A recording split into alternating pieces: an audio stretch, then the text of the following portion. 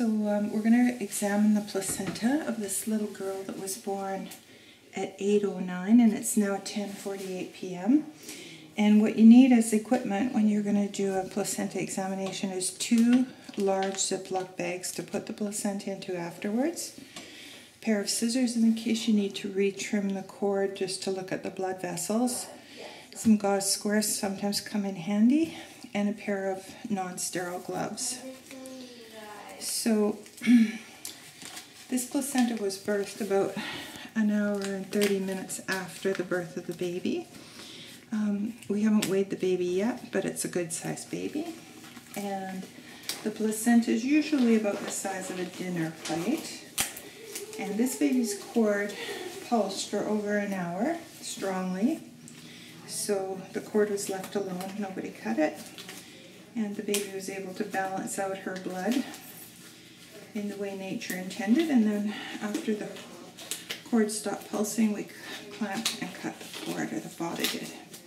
So here, in our first look, we see the bag of waters that the baby was enclosed in. And what I'm going to do is turn this whole thing inside out so it's the way it was in the womb. So this is the side of the placenta that was closest to the baby. And the membranes were up and around. The membranes go across the surface, the placental surface of the placenta, and then they go right up and around the baby. And so the baby was in here with water, the baby, and the umbilical cord in this little house like this. And it looks like one bag of waters, but the water bag is actually 2 layers.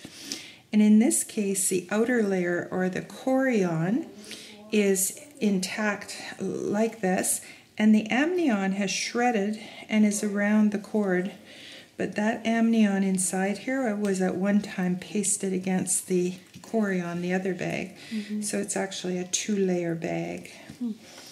And so then we look at the insertion of the cord into the placenta, and in this case the baby, it's very uniform because the baby has got the umbilical cord inserted into the placenta right in the center, and then the placenta developed around that insertion of the cord. Usually the length of the cord is the same length as the length of the baby, about 19 or 21 inches. This one is a little bit less, so it's just a little bit on the short side. The baby has about 3 inches on her belly button still. But the first thing I'm going to look at with this healthy, rich-looking cord is I'm just going to dab the end of it and make sure that I have 3 blood vessels in the cord. Now where that blood dot comes up right away, that's the vein.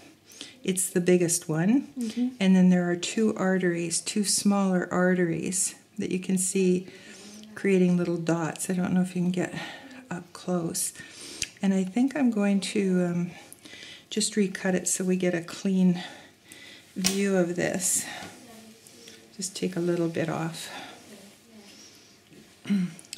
When the father cuts the cord, or the partner cuts the cord, it's quite rubbery, and you really have to almost work to get through it because it's really rubbery. That's a jelly inside the cord called Wharton's jelly, and I'm just going to pat that again so we can clearly see those 3 vessels coming up like little red dots. What is the jelly made of?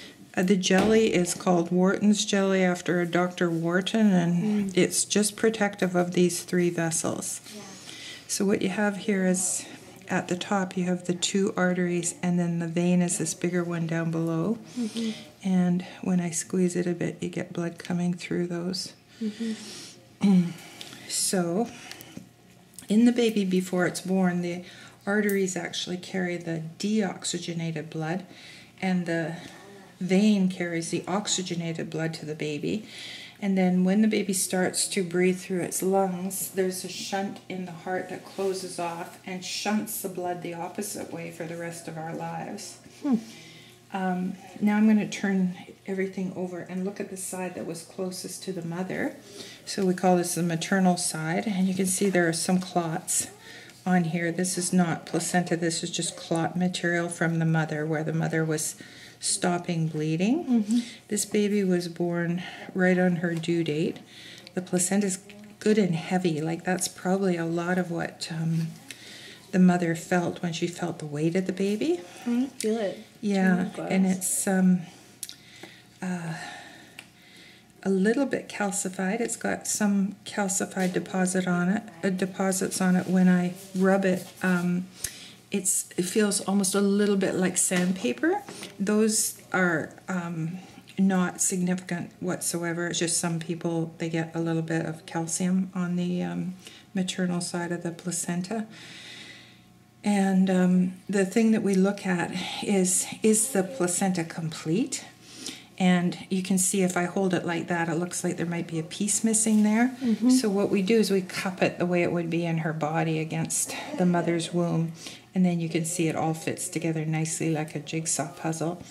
I've been attending home births for 35 years, and I've never seen a piece of retained placenta because we do wait for the placenta, and the placenta comes out naturally, so it always comes out complete like this. So that's a healthy placenta that nourished a well-grown baby, and the baby grew inside that beautiful sac. Beauty. Yeah. Okay, good. So then you can just